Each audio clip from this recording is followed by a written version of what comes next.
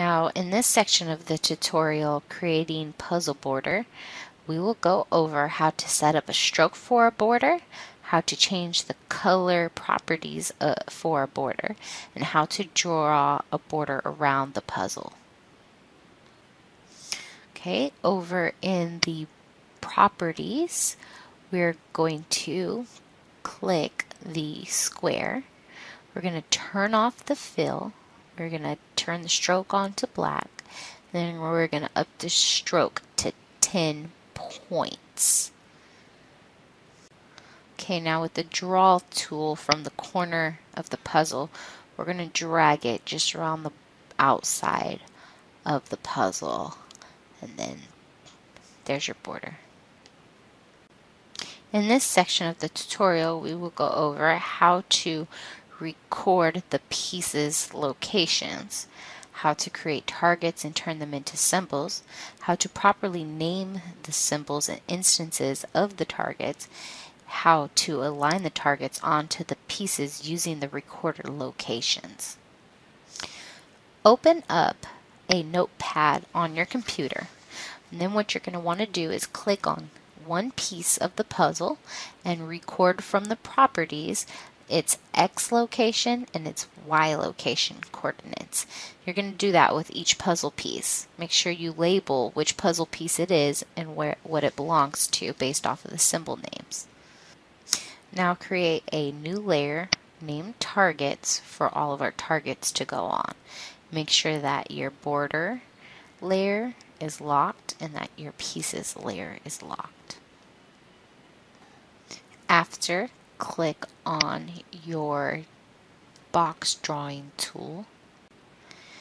Give your box that you're going to create as your targets a bright color for the fill and another bright different color for the stroke, so that way we're able to recognize them. Go ahead and draw that box that's going to be your target. And now remember, the size of the box will help the puzzle either be more difficult or less difficult. Big box, easier puzzle. Small box, a little bit more challenging. Right click, go down to convert to symbol.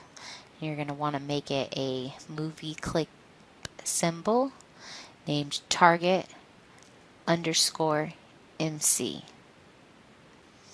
Now this time, when we name the target's instance, we're going to make it a little bit different of a name. It's going to be target 1 _MC. Now on your properties panel, click on the library tab.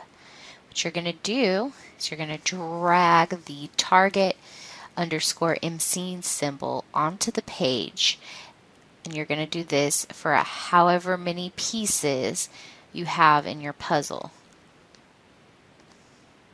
Now I have 4 puzzle pieces, so I've dragged 4 over onto my page, and you're going to have to give each of them a unique instance name. So I'm doing on the instance name target 2 _MC, target 3 _MC, and target 4 _MC.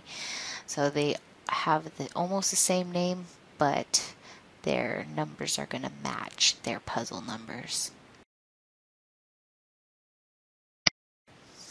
Now click on one target, click on target 1, and we're going to give it the same XY properties as piece 1.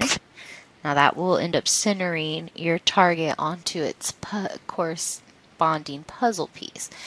Do this with all 4 targets.